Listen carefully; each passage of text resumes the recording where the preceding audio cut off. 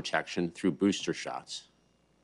And third, the potential on the horizon for vaccinating younger children. Let's start with Dr. Walensky for an update on the state of the pandemic and the impact of vaccines. And then Dr. Fauci to present on the effectiveness of vaccines and booster shots. Dr. Walensky. Thank you, Jeff. Good morning. Let's begin with an overview of the data. Today, our 7-day average of cases is about 106,400 cases per day, and the 7-day average of hospital admissions is about 8,300 per day. Both of these are about a 15% decrease from last week. 7-day average daily deaths are at 1,476 per day. You've heard me say it before. Vaccines are the most powerful tool we have to prevent COVID-19 infections, hospitalizations, and death. The power of vaccination is not just for the individual who gets the shot, it is also for those around them and their community. Today, I want to share with you new data that demonstrate just how essential vaccination is in our fight against COVID-19. About 185 million Americans have rolled up their sleeves and are fully vaccinated against COVID-19. Unfortunately, that leaves about 70 million eligible Americans unvaccinated, and these people are not evenly distributed. There are still places around the country where far too many individuals remain unvaccinated, and many states where vaccination rates are less than 50%, leaving themselves and their communities at risk and without adequate protection against COVID-19. We're beginning to see cases and hospitalizations decrease from their peaks in late August and early September. This slide looks at the 7-day moving average of cases, hospitalizations, and deaths in 3 groups of states. In blue, those states with less than 55% of their eligible population fully vaccinated. In yellow, those states with between 55 and 65% of their population fully vaccinated. And in green, those states with greater than 65% of their population that's eligible fully vaccinated. In the panel on the left, you can see weekly COVID-19 case rates. In those states with less than 55% of their eligible population vaccinated, case rates were consistently higher than in states with higher vaccine coverage.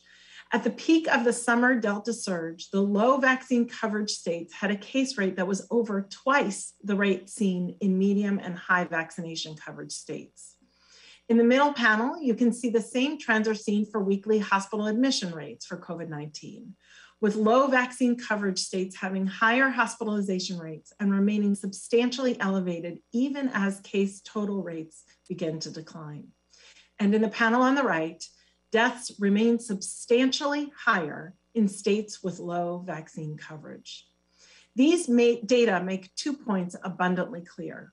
First, COVID-19 vaccines are highly effective in preventing severe disease, hospitalization, and deaths due to COVID-19.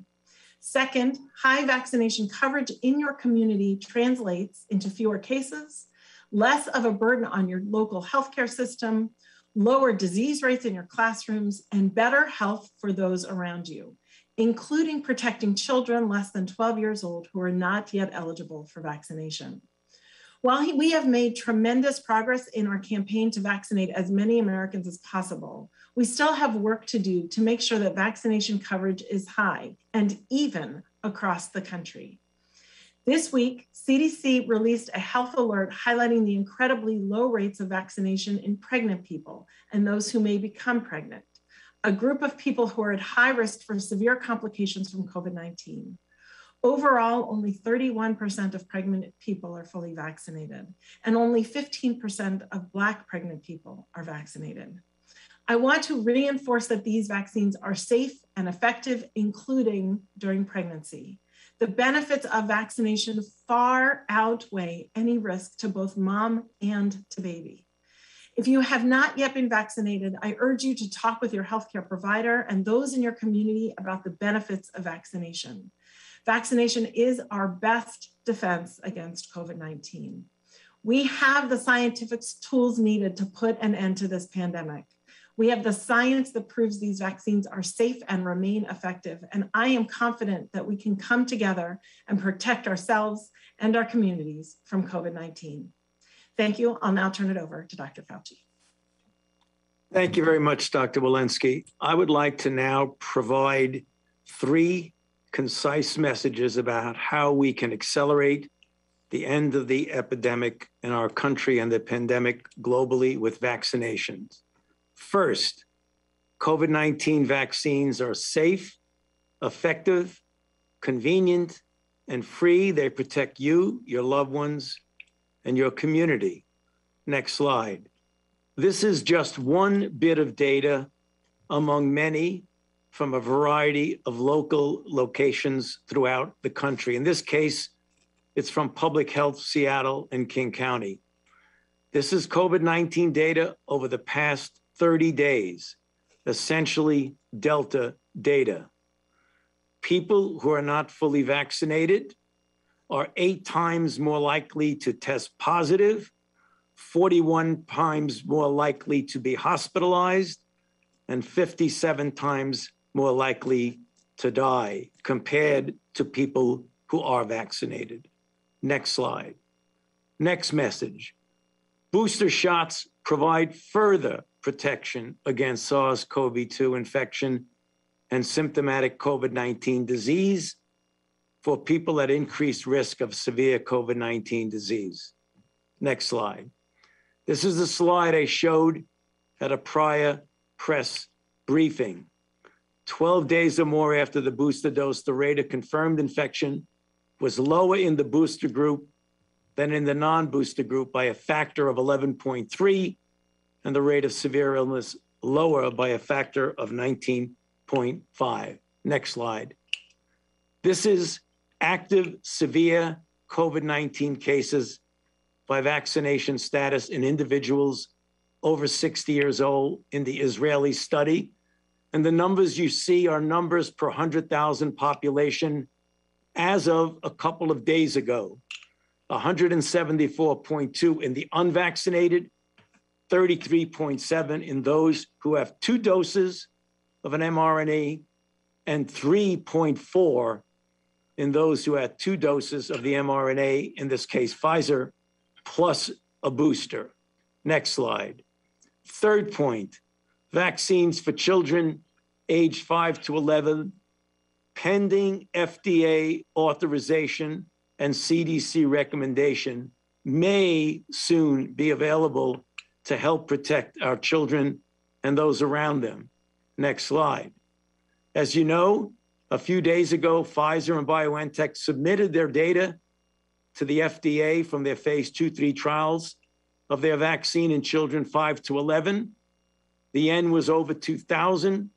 The companies report that the vaccine demonstrated a favorable safety profile and elicited robust neutralizing antibody using a 2-dose regimen of 10 microgram doses. Again, the FDA will make a regulatory determination, and the CDC with their ACIP will make a recommendation. Last slide. So therefore, the conclusion from the 3 concise messages are, as Dr. Walensky said so cogently, get vaccinated. Hear how you can find it, vaccines.gov, text your zip code, call the telephone number on the slide. Back to you, Jeff. Thank you, doctors. As both Dr. Walensky and Dr. Fauci noted, vaccines are the best tool we have against the virus, and getting more shots in arms is the path out of this pandemic. Right now, more than 3 out of 4 eligible Americans have at least their first shot. So that's significant progress, but there's more work to be done. And that's why the president is implementing bold vaccination requirements, including requirements for 17 million healthcare workers to be fully vaccinated, and for all employers with 100 or more employees to ensure their workforce is fully vaccinated or tested at minimum 1 time per week. All told, the president's vaccination requirements will apply to about 100 million workers. That's 2/3 of all workers across the country. And as the president has said, employers should act now to protect their workforce and communities. And employers are doing just that by enacting vaccination requirements. This week, Procter & Gamble and AT&T, 2 of the very largest companies in the country, adopted vaccination requirements. Delaware announced public and private K-12 school teachers and staff need to be vaccinated or undergo weekly testing. In Pennsylvania, Allegheny County is now requiring vaccination for its government employees.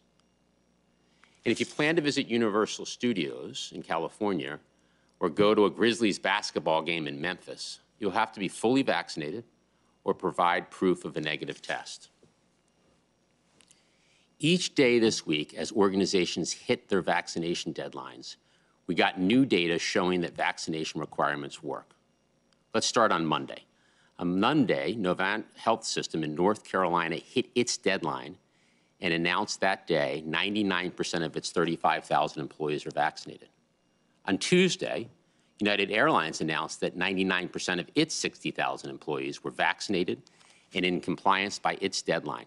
That's up from 59% just 2 months ago. Then on Wednesday, Vanderbilt University Medical Center said 95% of its 28,000 employees were fully vaccinated. And just yesterday, Virginia Tech reported that 95% of its students were vaccinated by the school's deadline. The data is clear. When organizations implement vaccine requirements, vaccination rates soar to 90% or greater. More and more companies are stepping up to make vaccine requirements the standard across all sectors. Look at job postings. The number of job postings that list COVID vaccination as a requirement jumped 20 times in the past 2 months, according to LinkedIn data. Bottom line, vaccination requirements work. And driven by the president's requirements, vaccination rates at businesses, healthcare systems, universities and colleges, and other institutions across the country will continue to increase. As we vaccinate the unvaccinated, we're also enhancing protection for vaccinated Americans through booster shots. We estimate that by day's end, almost 2 million Americans will have rolled up their sleeves and gotten a booster shot. Nearly 2 million booster shots in the first week. That's a very strong start. And states and pharmacies are reaching out to millions of eligible individuals with text messages, emails, and calls. Maryland alone has made more than 250,000 calls to eligible individuals since last Friday. Pharmacies across the country have scheduled more than 1 million individuals to get their booster shot across the next couple of weeks. And pharmacies are also scheduling over 8,000 on-site clinics to bring booster and flu shots to the most vulnerable, including nursing home and assisted living facility residents and staff. So the boosters program is off to a running start, and we're working with states, tribes, and territories, pharmacies, community health centers, doctors, and other providers to get millions of eligible Americans their booster.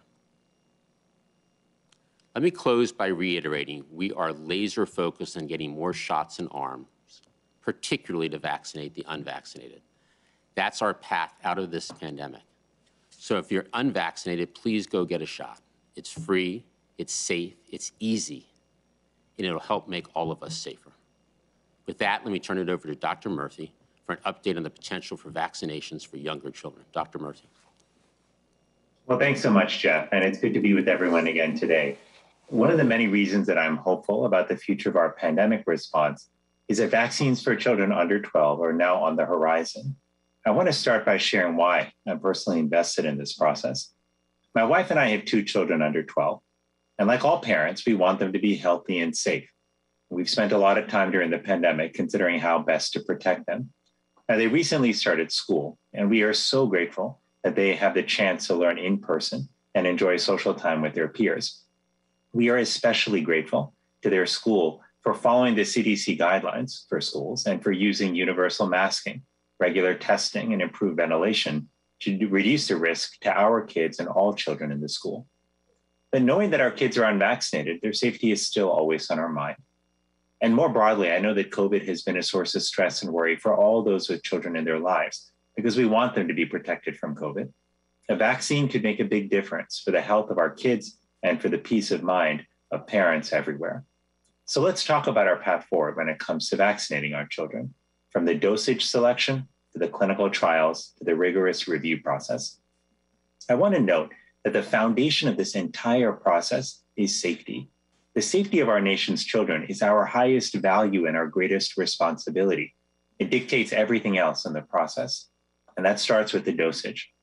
Now, vaccines for children come at different dosages because children aren't just tiny adults. They're growing and developing in countless ways. So the dosage is carefully considered and selected for its optimal safety and immune response in children. Our guiding principle of safety also warrants conducting separate clinical trials for children. We want to be sure, beyond a shadow of a doubt, that the evidence indicates a strong safety profile and strong immune response in children. That's why it matters that thousands of kids are enrolled in each trial and that they are carefully monitored for at least 2 full months after they receive their second dose. When there are sufficient data from those clinical trials, the vaccine developers submit their data and a formal request to the FDA, which then conducts a thorough independent evaluation. If the FDA grants the vaccine an emergency use authorization, or EUA, then the vaccine can be administered. But we have one more important layer of review. If the FDA grants the authorization, the CDC's Advisory Committee on Immunization Practices then meets to conduct their own review on specific clinical recommendations for healthcare providers. As you can see, this is an involved process. It's conducted by some of the most distinguished experts on vaccines, and the data and advisory committee proceedings are public for maximum transparency. So where are we right now? Well, at the moment, the vaccine furthest along in this process for children is the Pfizer vaccine.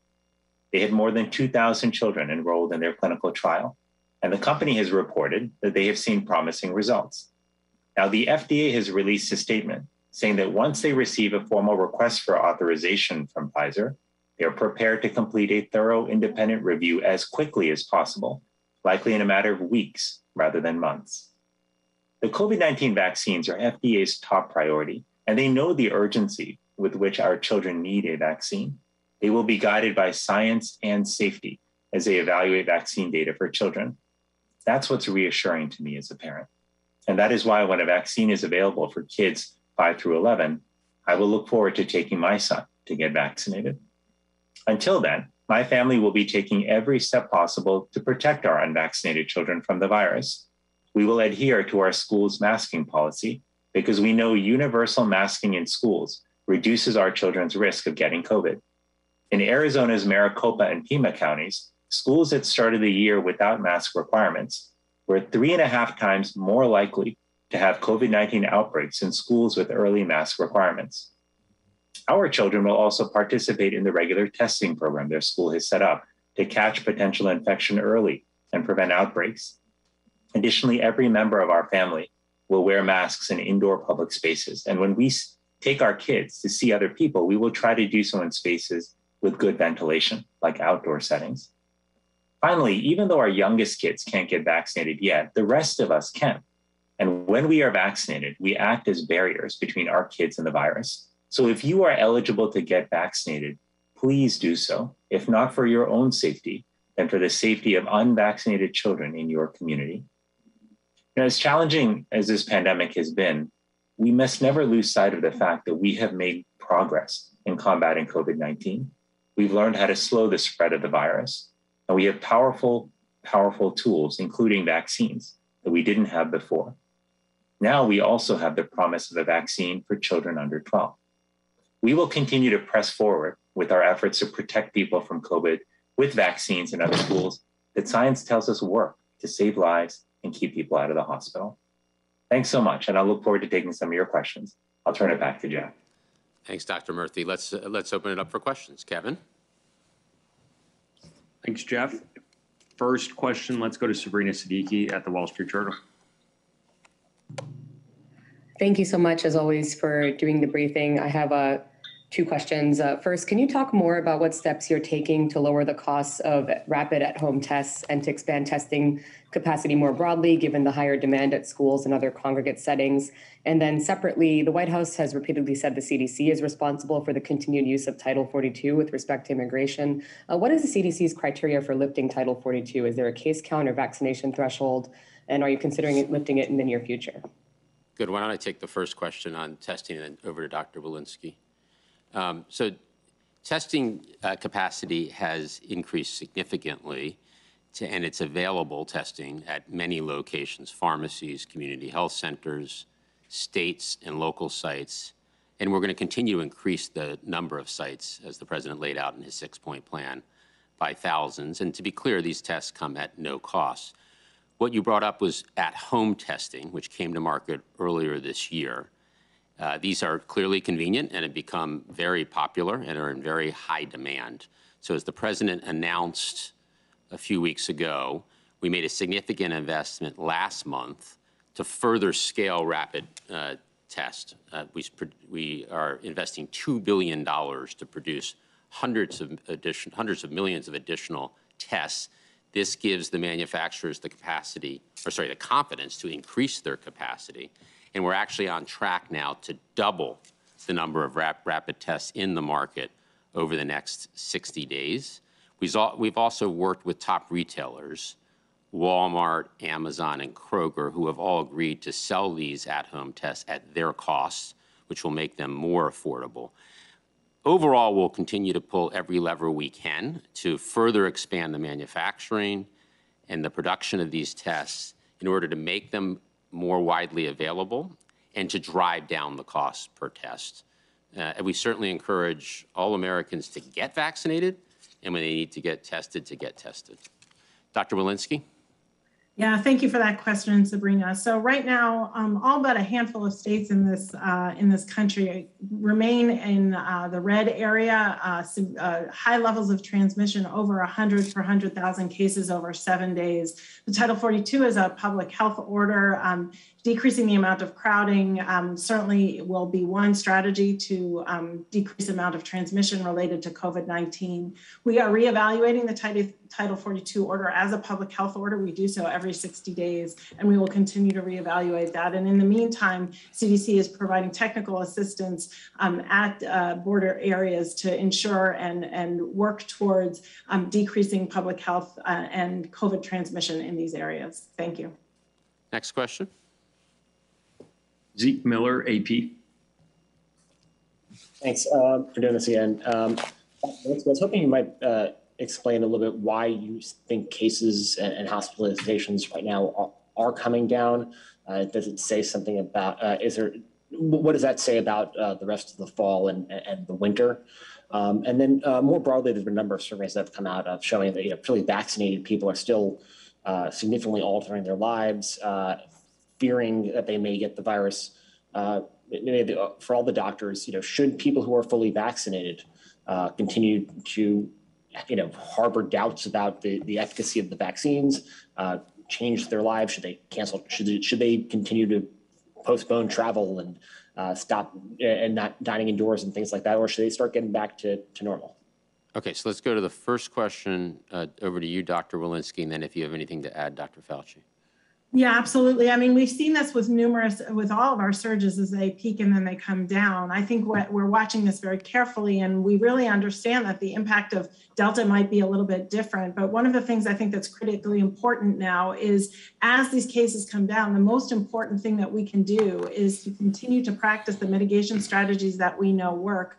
Of course, that's masking, hand washing, distancing, ventilation, but critically important, it's vaccination. So I think the future of where we go with this pandemic, with Delta and other potential variants, really lies within our ability to get this country vaccinated, and in the meantime, to double down on the prevention strategies that work. Dr. Fauci, anything to add there?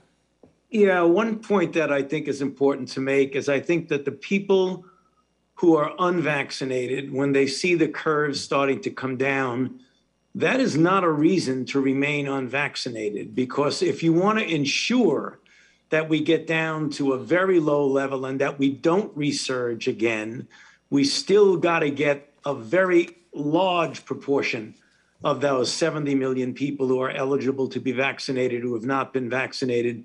We've got to get them vaccinated. So it's good news that we're starting to see a turning around of the curve and coming down. That is not an excuse to walk away from the issue of needing to get vaccinated. Second question on fully vaccinated people. Dr. Murphy, do you want to respond there? Sure. Thanks, Jeff. And Hazy, thanks for the question. So I think a couple of important points to make here. Number one is, if people are fully vaccinated, it's really important they know that they have a high degree of protection against the worst outcomes of COVID, against hospitalization, severe disease, and death. The bottom line is the vaccine saves lives and keeps people out of the hospital. And that's actually one of the reasons why many people who are fully vaccinated feel more comfortable actually going and visiting relatives and getting back to some of their day-to-day activities that they enjoyed pre-pandemic. There are some people, though, especially in the face of the Delta variant, who recognize that even though they may be okay, they want to take extra precautions to avoid transmitting to people at home who may be unvaccinated. Maybe they've got elderly relatives at home who are immunocompromised. Maybe they've got kids who are under 12 who are unvaccinated. And some of them are taking some extra precautions, which is reasonable. But in no way, shape, or form should this take away from the fact that the vaccines are highly effective and they do dramatically reduce your risk. One last thing I'll just mention here is around boosters. Given how effective vaccines have been, we want to extend that protection that people have enjoyed from the vaccines. And so the booster program is actually going to help us do that, particularly with our higher risk population. That's why the FDA and CDC made their recommendations last week on boosters for those above 65 with other illnesses and who are at higher risk of exposure to the virus. But make no mistake, our lives are fundamentally better because of the vaccines. The more people who get vaccinated, the quicker we'll be able to return back to normal. Thank you. Next question, please. Let's go to Arlette at CNN. Hi there. I wanted to see if you could react to this news from Merck about their antiviral pill that cuts the risk of death and hospitalization by COVID in half. I know that this will have to go through the FDA process, but do you guys have an estimated timeline for when you hope this will be approved?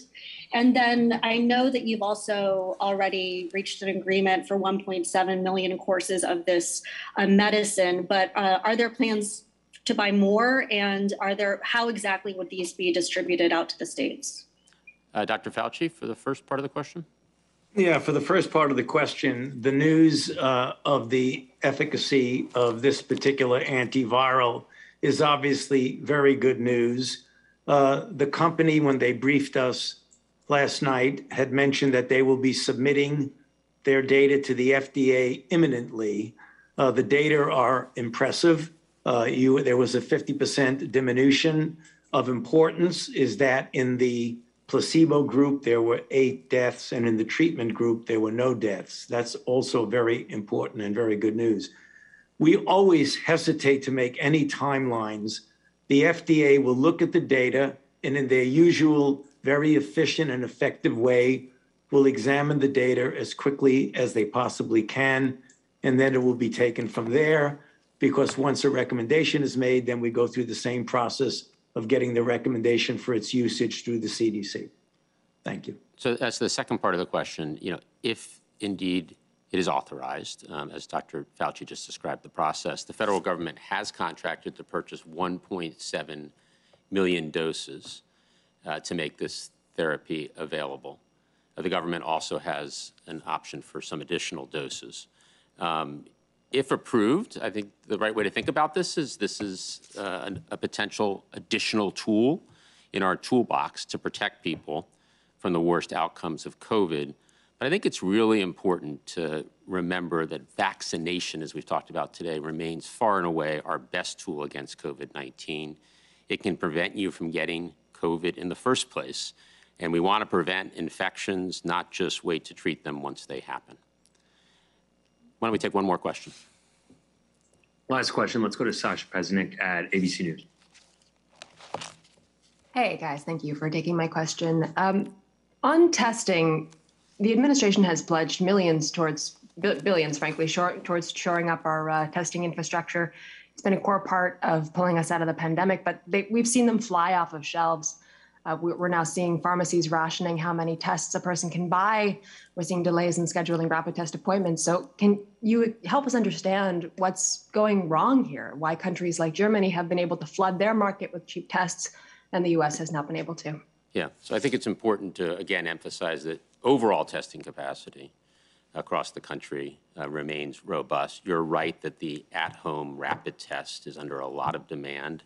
As I said, the manufacturing is scaling up significantly, doubling across the next couple of months. And we're just going to keep at it to encourage those manufacturers to increase capacity and to drive down the cost of those tests. So we will continue to pull every lever we can to increase the convenience of rapid at-home testing. Thank you for today. I hope everybody has a good weekend, and I look forward to next week's briefing.